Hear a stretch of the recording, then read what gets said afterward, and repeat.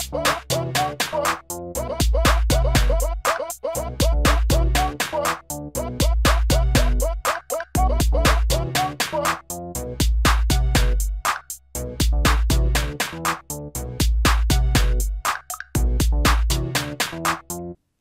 and Beats, welcome back. In this video we're going to talk about open, closed, and half open intervals of real numbers. So let's go. All right, let's get to it. Open and closed intervals, and we're going to do them using interval notation.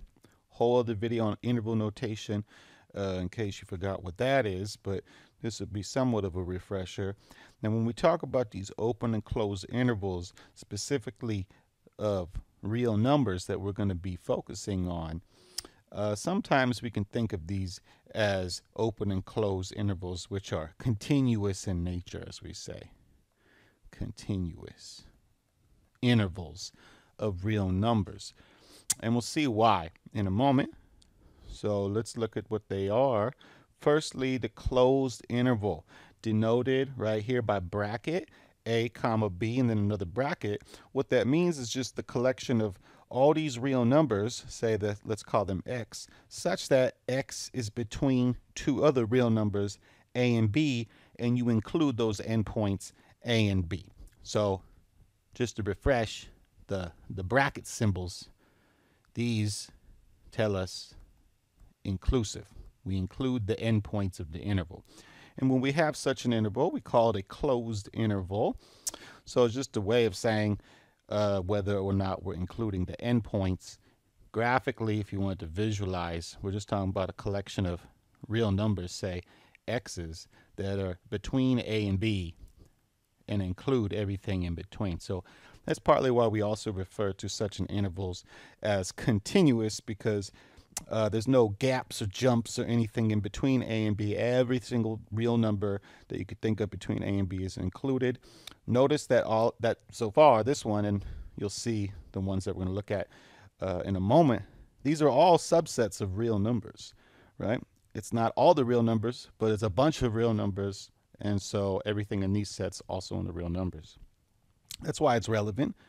Most of the types of intervals that we look at in a calc single variable setting are very much like this. What about an open interval? Open interval, very similar to the closed interval. Open, except now here's the notation. Instead of using the brackets, we use the parentheses to say, all right, it's the collection of these x values, these real x values between a and b, but now we're not going to include the a nor the b. So the parenthesis symbol, just to recall, means don't include, right? We don't include the endpoints. So when we don't include the endpoints, we call the interval open. When we do include the endpoints, we call the interval closed. Just to visualize the open interval, it's going to look very similar to the one we drew above, except here's a, here's b, and then we don't include the a or the b. So we draw little open holes there, but we do include everything in between. So closed and open intervals, there we go. What about a half open? Or, depending on how you look at it, half closed. Is the glass half full or half empty kind of thing? So you call it either one. Usually we just say half open. And what that means is one of the endpoints is included in the interval and the other one is not. So there's two ways that can happen. This one right here, the first one, we're including the left-hand endpoint A, but not the right-hand endpoint B. Or it could be the other way around, where we don't include the left-hand endpoint A, but we do include the right-hand endpoint B. Both of those we say are either half open or half closed because one of the endpoints is included and the other one is not.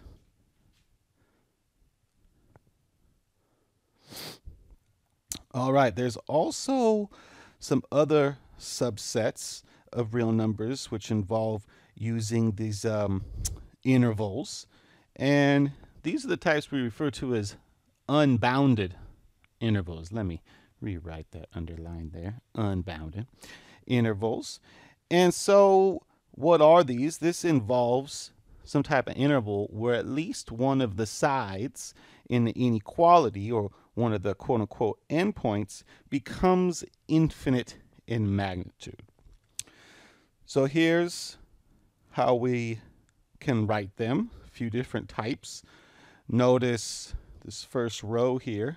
Both of those are of a similar form where we're starting at some real number A, and we're saying we're going to have all the real numbers that are bigger than that in the first one, not including the A, but in the second one, we include the A. So you're just thinking about collection of real numbers on a graph here, number graph. And then here's A, and we're talking about every single real number that's to the right of it, bigger than it. And then depending if we're using the endpoint or not, then we would put, open circle or closed circle. And then the other way around, the second row here is saying let's go to some number B, and we're going to have every single real number that's less than this number B, or less than or equal to, depending if we're including the endpoint B or not. Of course, we're putting the bracket with the parentheses, so graphically it would look something like this. Here is some number B, and we're talking about all the numbers to the left of it, smaller than it. And then again, if we include the B or not, we'd have to put the whole or the closed circle there. One thing to note, it said right here below, is that every time you see the symbol infinity in this descriptions of the unbounded intervals, we're always putting a parenthesis. We never put a bracket there. It's a notation thing that you got to be aware of, because infinity is not a real number, so we're not going to include that, right? It's just a symbol for us to say just keep going on that direction forever. Never can get to it because it's not a number itself. So please be aware of that. And then that's just about it for this short video. Closed intervals, open intervals, half open or half closed intervals, and the different types of unbounded intervals that we commonly see in the mathematical setting, specifically in the calculus setting. So that's it. In the next video, we're going to talk about how to get sets and combine them in a few different ways, and then we'll be moving on to some calculus topics. So that's it for the video. Until next time, later.